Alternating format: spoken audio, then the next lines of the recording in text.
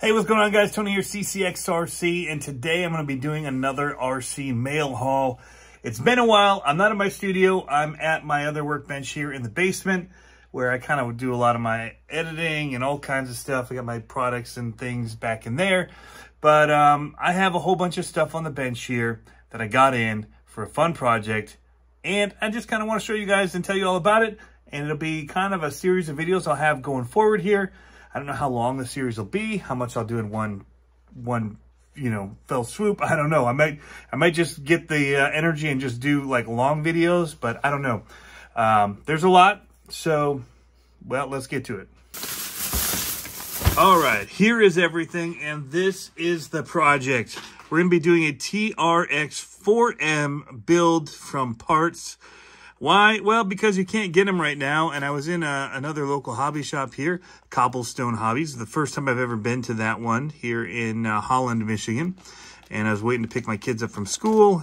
It was kind of a bad day as far as snowy weather. And so I just wanted to be early and head out that way. So I got on the road, got there early. So I went 5 minutes up the road to Cobblestone Hobbies and picked up some stuff. When I was in there, I saw they had a bunch of stuff I could pretty much piece together another one. I already had these ones from Ryder's Hobby Shop and a couple other parts like springs, and I had this transmission I'd pulled out of one, and a lot of stuff. So this is not the cheap way to do it. This was a $240 ticket here for all this stuff.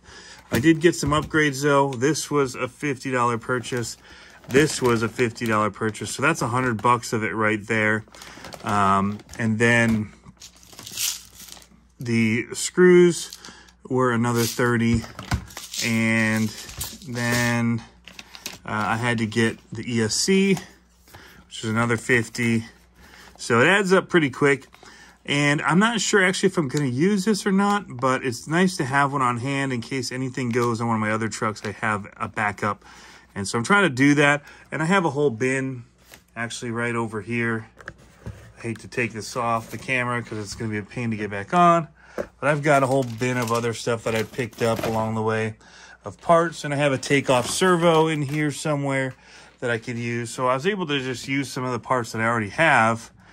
But I had to buy a few essential items like this right here for mounting the transmission. So it's the center skid plate plus the end ones, which are basically what you use to clip your body on. So you needed those. This is a very important part to have. I did get the stainless steel screws for this one. I had to buy the rear axle because I already had the front one. So I'm thinking about taking these apart and putting in the bearings when I do this build. So also had to get a drive shaft. One of the crazy things was I looked at the metal ones. They're very expensive, but they still use this O-ring even on the metal ones. So as strong as everything can be, your weakest link on any of them anyway is that O-ring. So I said, nope, we're doing plastic. Not worth the expensive amount for the metal drive shafts that are super weak because of an O-ring that can pop. So $12. That's the way to do it. Had to get some links. Still can't get metal ones, so we did those. And yeah, so there's a lot of stuff going on here that we'll be getting into. I think one of the first things that I'll do is I did order from Traxxas the gear ratio, the low range gears. I got 2 sets of them because basically I'm going to take both the transmissions that I had already, and I'm going to put a low gear into one, and in the other one I'm going to put the high speed gear and have them just ready to go. I don't really see a need for this middle gear, middle range. I don't know. Maybe I'll leave one middle range and just save the other gears for the speed one that I'm building for the monster truck. But yeah, I'm still not sure. The one thing I didn't get was a radio. So I'm probably going to have to order one of those unless somebody has one that they want to get rid of. I was looking at the idea of, I ordered from Flubber Stuffers, and it's in the mail, should be here, is a mount to put a Komodo on, in which case I wouldn't use this and I wouldn't need their radio. So I would do more of a custom build. So that's a potential, is to do this one as a brushless truck and run a different radio and different ESC. But then I wouldn't need the light kit. So there's a lot of things that I'm thinking about and going over in my mind how I want to do this, because they are so cool. My thought is to just make another one that runs with the low gears, so we can just take them out and kind of run them as almost stock trucks. But, you know, so much of me wants to really, you know, comp one out here. So I don't know. What do you guys think? Should I comp it out? Should I have two matched trucks that I can go out and let the boys, you know, have an equal run together with, or what? So I was able to find these, which is why I'm actually going to use that front axle. I did find these steering blocks and casters. So I do have axle casings, and that was the one thing I couldn't find in case I broke something. And so I'm good to go now. And so I can actually use this axle I bought basically for the caster blocks was here.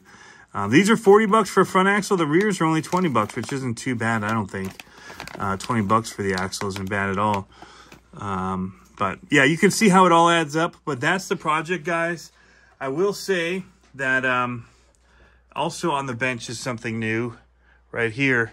I got the Prusa up and running here and printed off a body, an old Chevy truck body. I got to still get the grill. I printed it already, and the bed. Well, I only did the tailgate of the bed. I still have to print the bed. But, man, wow. Having a good printer and getting good prints definitely changes the way I feel about 3D printing.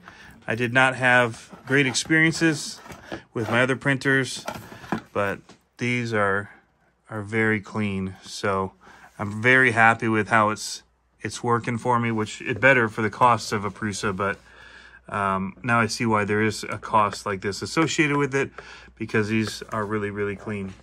So anyway, that is a quick look at the on the bench thing. I think what I'm going to do first is just a video showing in doing things in stages. I will probably do videos showing how to do the transmission while I have it off. I did get the rails. Where are the rails? Oh, they're under here. This is another must-have, and this is only $10 for the chassis rails, so that wasn't too bad. So that, and then the skid plate, I think was what, $10 for this? $5? $5. So that isn't too bad. Then I had to get the battery tray and the strap and those kind of things. So I've kind of been working toward building it out as a stock truck. So we'll see. I'm torn because maybe I'll leave this one as bushings if I'm going to go stainless with it and make this the truck that goes in the water.